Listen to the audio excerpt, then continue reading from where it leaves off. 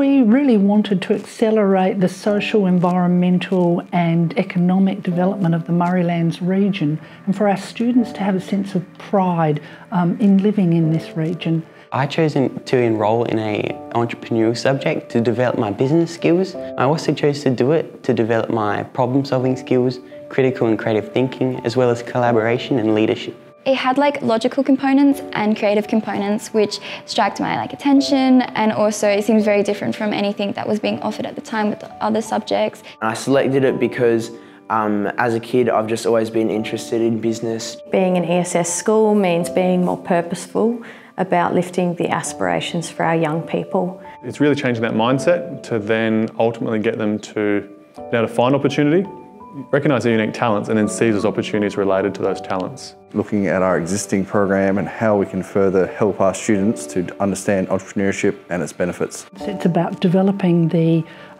capabilities that will enable them to be entrepreneurially minded global citizens. I think it builds confidence, allowing you to tackle challenges and also risk, but it also develops your resilience and patience. When something doesn't work out, you just do it again. Failure is also another way of succeeding, and I think that's just something that's important and it's good, and I think, yeah.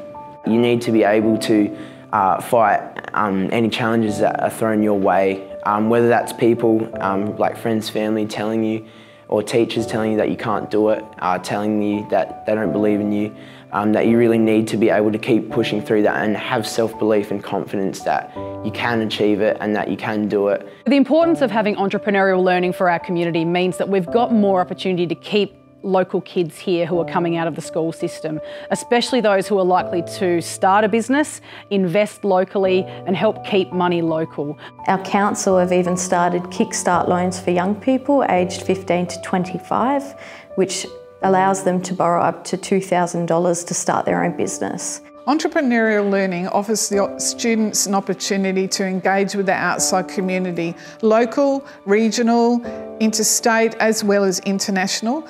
I think that all of the learning that I'm currently gaining at school is really important, and I know that I'm going to use it for my future because I'm really set on wanting to start my own business. It's taught me to use my weaknesses as my strengths. I'm quite an emotional person, I guess, and I learned to use that as a strength in the business world, and I think it's just, yeah.